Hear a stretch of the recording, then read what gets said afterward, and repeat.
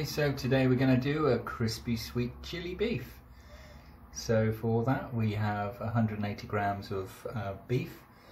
It's a steak that I've sliced very thinly. It's seasoned with salt and pepper already, just to make it sticky. There's 3 tablespoons of corn flour.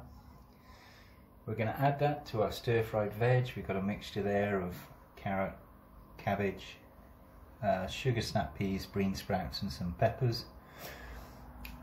We've got some scrambled eggs, mushrooms, spring onion and coriander chopped up, ready to mix with our fried rice to make some mushroom and egg fried rice. And then we have sesame seeds that I've toasted. That's just going to be a topping.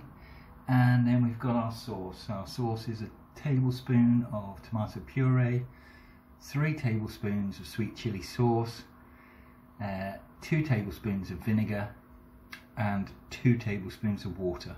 We're just going to add that to our stir-fried veg and our meat once it's nice and crispy.